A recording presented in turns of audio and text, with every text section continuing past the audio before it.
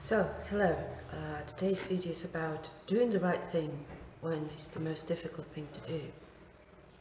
And yeah, let's get on with it, shall we?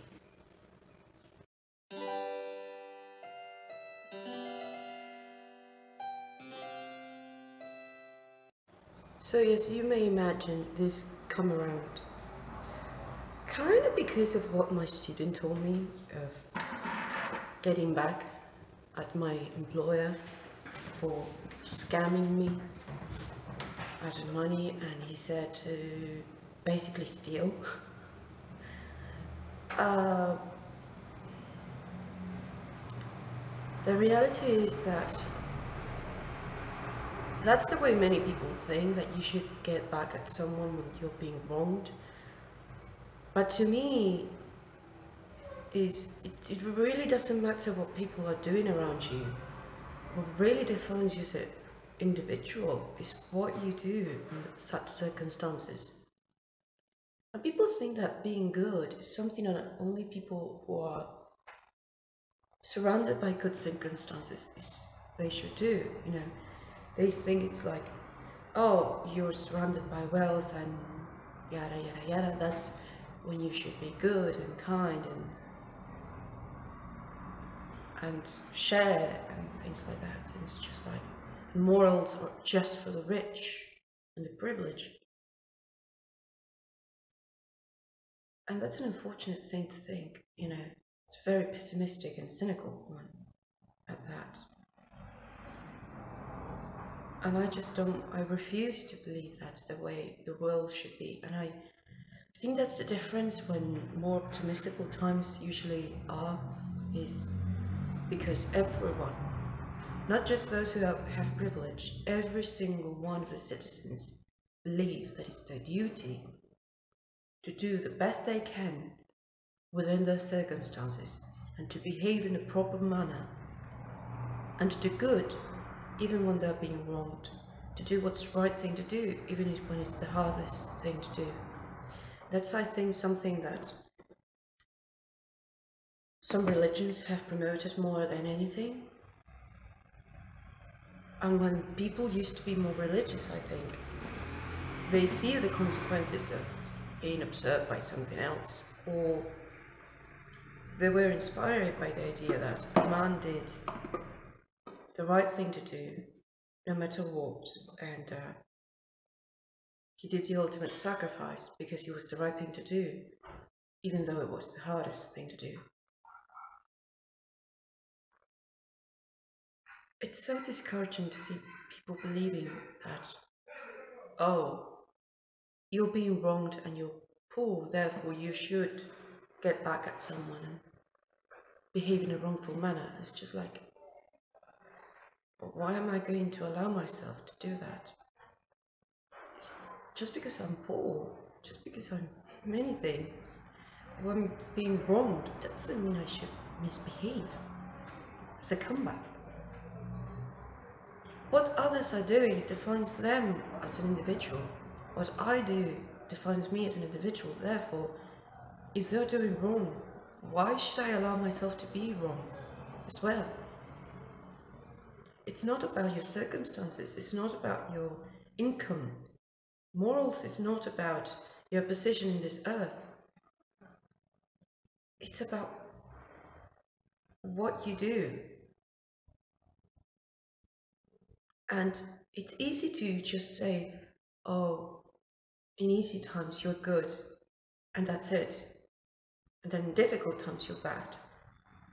Then you're not good, really. You're just hypocritical. You're just lazy and you're just doing the things that are easy for you. So, I don't know, there's so many thoughts and I just don't want to be mean or nasty. It's just, how could I live with myself if I did the wrong thing when someone is being wrong to me? It's just, sorry, a fly.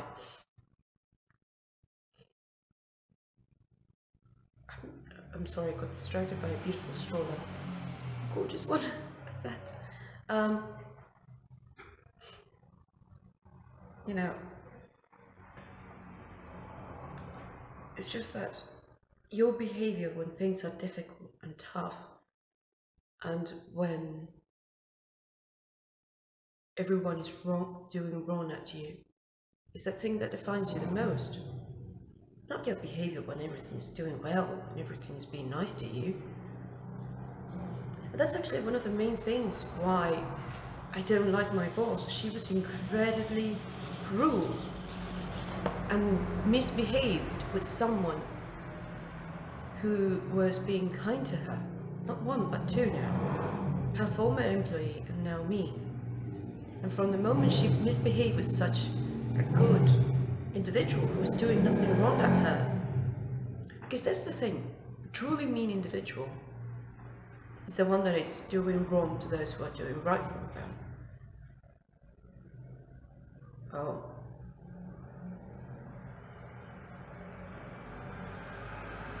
She's mean, isn't it? She's truly evil.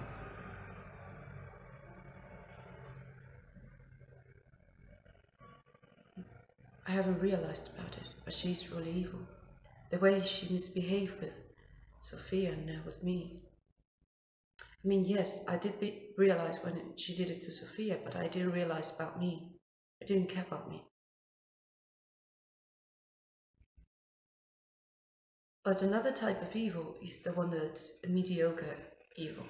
The one that it's lazy and it comes and goes depending on the circumstances. Like, there is a phrase in Spanish that says, la ocasión es el ladrón, the occasion makes the thief. I could never be like that. The occasional thief that only seized the moment and the advantage of the circumstances. That would be something I couldn't live with myself about. And I think that's something that the morals and ethics and religions try to install in every one of us, is the realization that being good is not about behaving well when everyone is watching and when everything is easy. Being good is about behaving the best way you can when the circumstances are difficult and everything is wrong around you. I think that's the most important thing we should all remember. That, I don't know, I don't think my student called himself, is the kind of people who would call himself decent.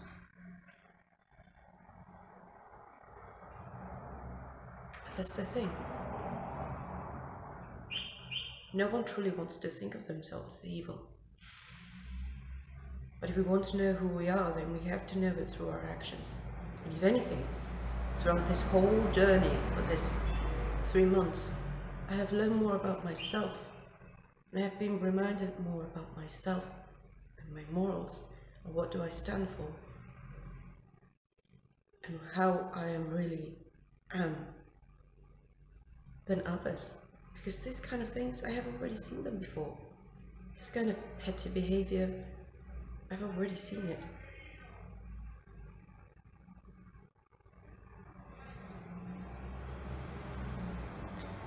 I don't know, sometimes we all need a reminder of how we truly are.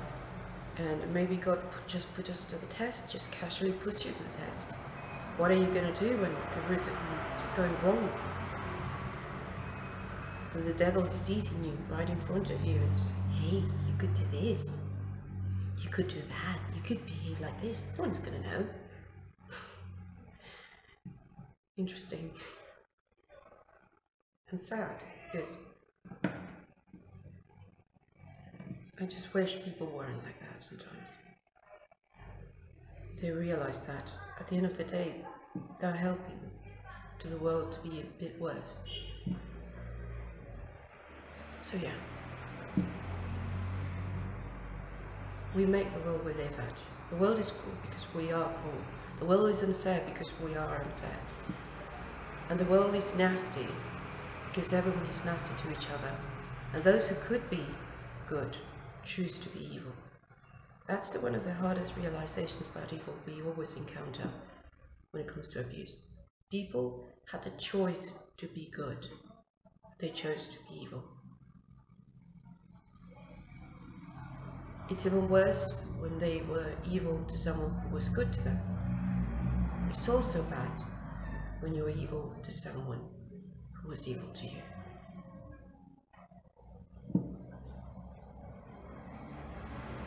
Well, I'm sorry for how gloomy everything is. I'm so sorry. It's just human condition, you know. The things you realize about people, it's just astonishing. But more importantly, what we realize about ourselves.